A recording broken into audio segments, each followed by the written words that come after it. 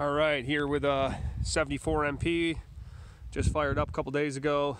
We got 2 radiant slabs that are calling on this boiler right now, so it's really putting a draw on it. It's firing about once every half hour. Stove's heating about 7,000 square feet. Half of that is a radiant slab, so it's getting a good workout right now.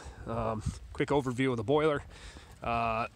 Simple thermometer or thermostat, Aquastat, and Emerson thermostat. We got a 165 set point, so the boiler just came on and it's taking a big draw. And the 180 set point, 165 on, 180 off. This is your rheostat, controls your fan.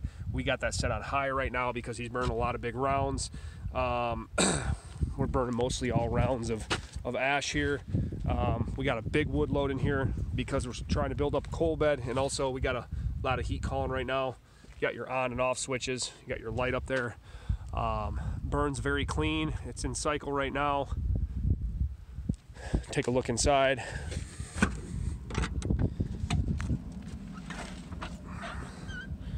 Very clean burning stove. Like I said, we got a good wood load in there, but he's going to be drawing some serious heat off this boiler with these slabs calling. So the thing's a monster.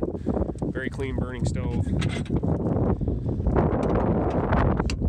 always going to get some moisture out of this ash pan, burning wetter wood. So I opened that earlier. We had a little bit of water come out. If anybody else is experiencing that with this unit, completely normal. This skin right here is exposed to the environment, so you always get a little condensation around there, nothing to be worried about. As it gets colder, that should die off, and if you're burning drier wood, you shouldn't get as much out of there. So